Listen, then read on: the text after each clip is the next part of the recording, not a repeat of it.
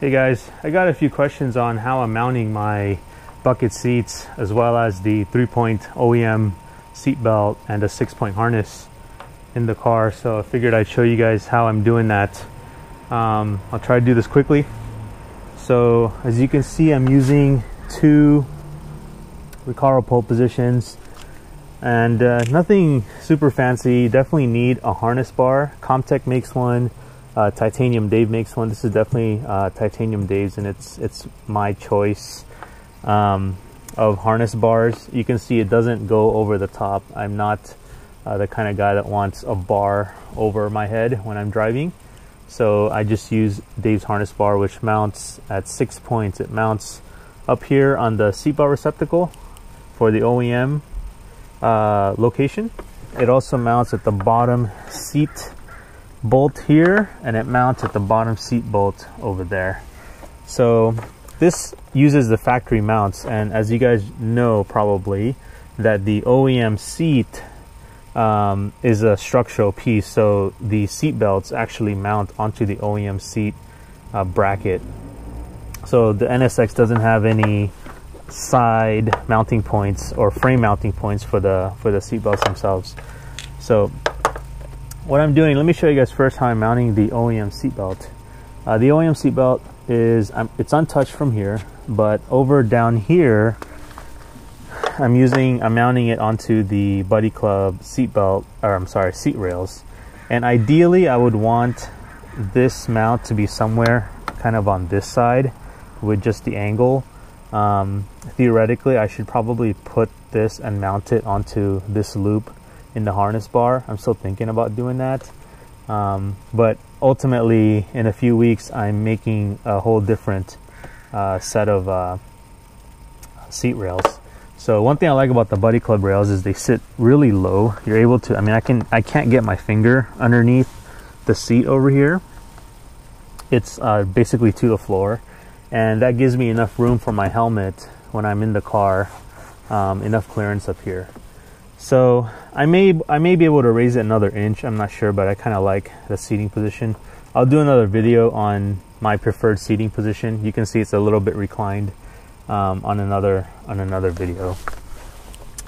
And so this is the belt itself. It's mounted down here and mounted at the and I didn't touch the OEM location up on this side. Now the most important one that most people don't quite do right, in my opinion, is they don't route, and I'm guilty of this because this is how I first had it. They don't route the seatbelt properly. So a lot of times this seatbelt will be independent of the loop on the seat over here. So you really want this to be inside and routed this way. So when you're sitting down, you can see that the belt is through the loop on this side. A lot of guys route it on the outside, so the belt, okay guys, if you can imagine this was the OEM belt, it mounts this way, and you know, you have the seat itself creating interference with you, and it's not really doing much, and you'll end up basically submarining, and basically if you're in a front end collision, you'll just smash right into other things that are undesirable. So essentially you want to do the same thing on this side.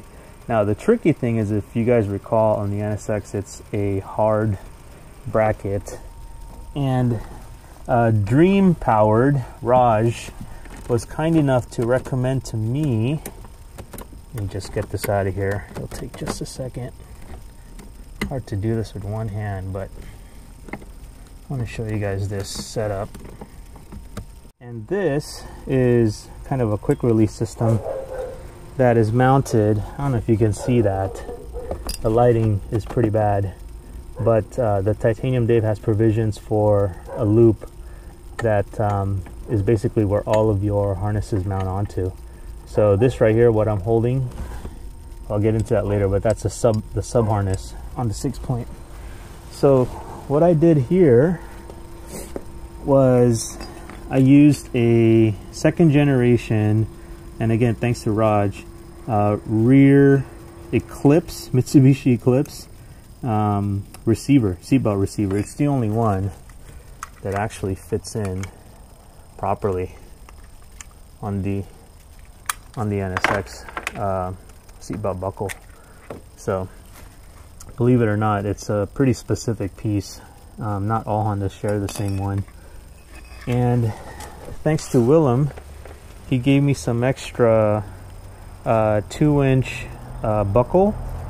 Oh, actually, he gave me the belt. But talk to Ravi over at WeDon'tLift.com, and he's able to get you all of this stuff, which I forget the exact names, but this is the buckle. This is the 2-inch belt. This is all, you know, highly rated safety items, and the buckle itself on this side. So I just chose a quick release in case I need to release stuff. So that's kind of the setup for the OEM seatbelt. Let me show you now the harness setup. So the harness setup, when I'm at the track, I loop this through over here, and this other one goes on the other loop on the other side over here. I don't think I'm going to show you guys that because it's a little bit slightly involved. And if I reach in here, that's where the anti-submarine belt is, right over there. So these two comes through there, and this comes through here, and basically we'll go through that hole over here. Again, impossible to do this with one hand, but I think you guys get the point. So that's basically how I run my harness setup in the NSX. If you guys have any other questions, let me know and I'll do my best to answer it.